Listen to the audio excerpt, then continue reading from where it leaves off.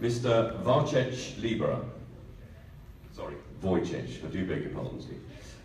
Mr. Bilal Irshad, Mr. Christoph Patz, Mr. Damien Poludniak, Mr. Mohammed Sahaya, Miss Anna Bill, and Mr. Uga Ibrahim. Thank you. There'll be more of you that don't know me. Stay on. My name's Duncan Slade. I've only been here for about 3-4 weeks, at the end of my 4th week as the Superintendent Ops.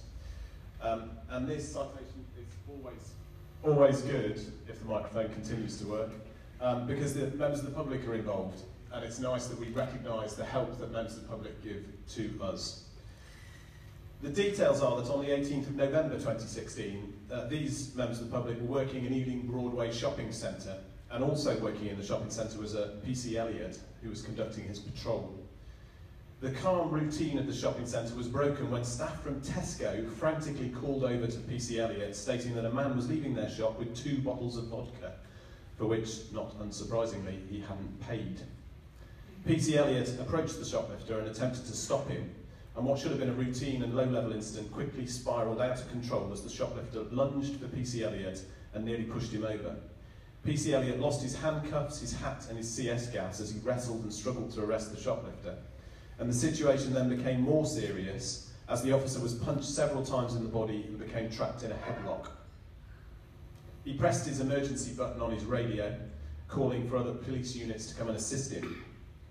However, on seeing the struggle and that PC Elliott was in a life-threatening situation with no regard to their own safety, these members of staff, members of the public, bravely stepped forward and became involved in the struggle.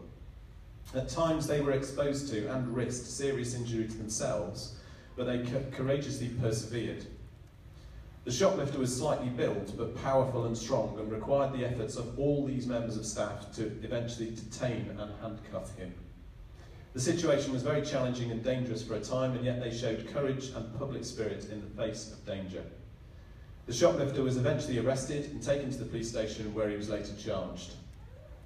PC Elliott remains eternally grateful to these individuals. Their intervention saved him from serious injury and ensured that a violent offender will now face justice.